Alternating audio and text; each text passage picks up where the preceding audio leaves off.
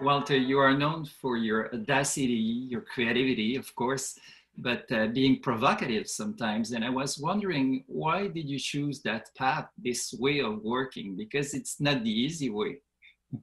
Yeah, I mean, it's not that I really choose that path. It was something which happened to me, I think, because from the beginning when I was already at school, I really wanted to experiment with garments and clothes, and of course there was also the inspiration, which was mainly David Bowie, who was a big inspiration, and I really from the beginning I wanted to communicate through clothes. That was very important. And that's why I think I took that path. So it happened, it evolved, it became over the years also stronger. I think the on one side the idea that I had to tell stories, and the other side that I really wanted to do that in a very brave and very, yeah, with a strong identity. That was very important for me. But it happened. It was not a chosen path. It was something that happened. It's even a part of yourself, probably. You have also a lot of humor in your work. And was it something you wanted, not to take yourself too seriously also? Oh, it's again something which was there from the beginning. I loved color. I loved to express myself in a certain way. But then I was introduced and I found the work of Paul McCarthy and Mike Kelly very interesting. They're both artists, American artists.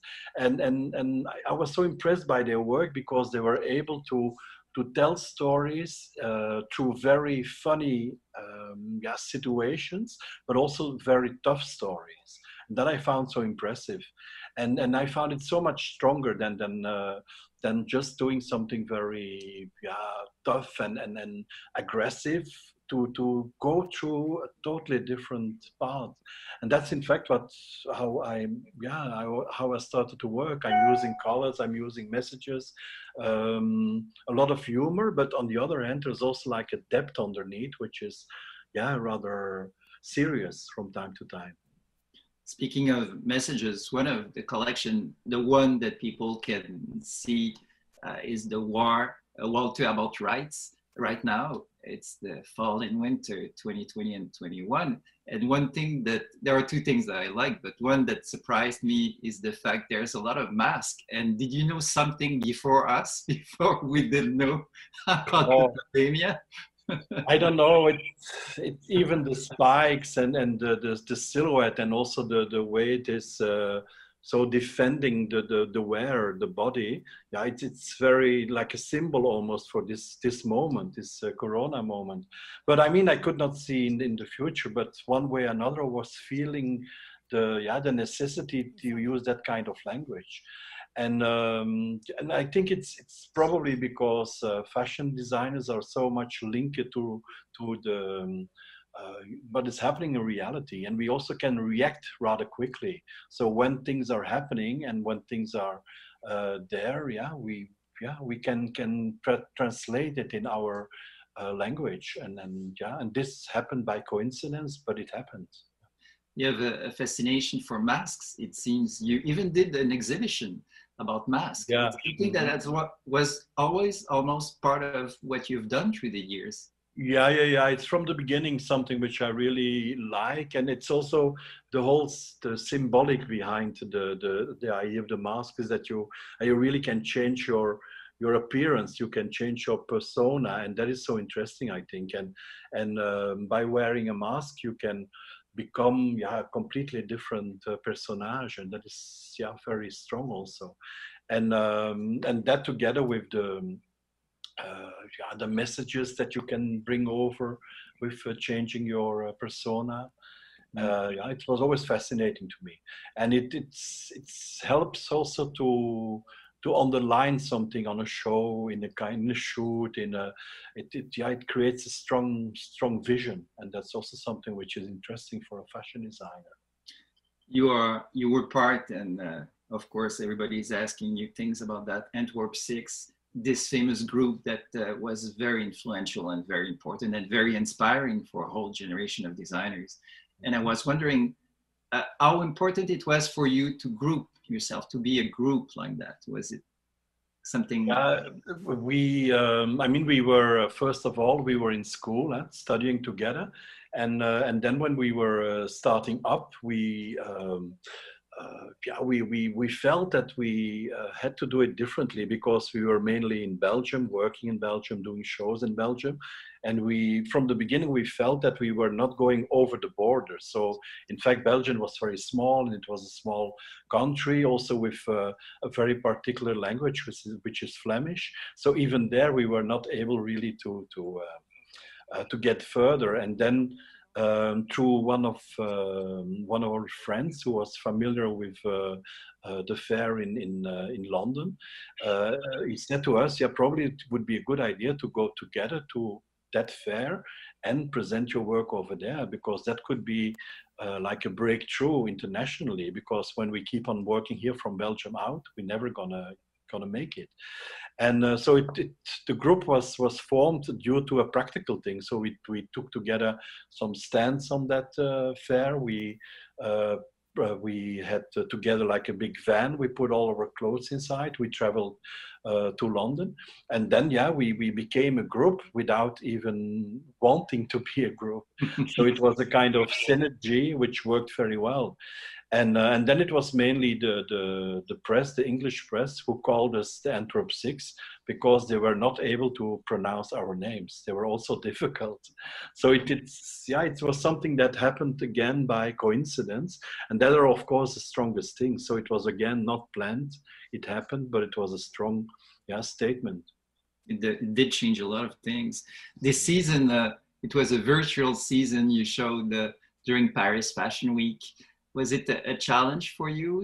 Because you do great shows and now it's a different type of show. Did you enjoy doing it? Did you find it difficult? Oh, it was different. It was definitely different. And I mean, I'm showing almost 25 years in Paris, and I always enjoy to show, because putting together a show and a show collection is it's very tempting, and it needs a lot of energy, but it's also very rewarding, because that exact moment when the show is happening, it's a kind of moment of magic, and that's not that easy to create that kind of magic in a different way. So I knew that, and even despite the fact that we are all searching for something to replace that moment of magic, it's very difficult. So when I started to think about this digital presentation, it happened mainly by talking with Dirk, my friend, talking about possibilities and what could be done. And then he taught me about the Théâtre de la Mode, the miniature thing, what happened right after the war. And I found it I did work in the past also already with miniature, and it's very fascinating, because even when you do it and you film it in a certain way, you're not aware of the scale, and that I found also very interesting.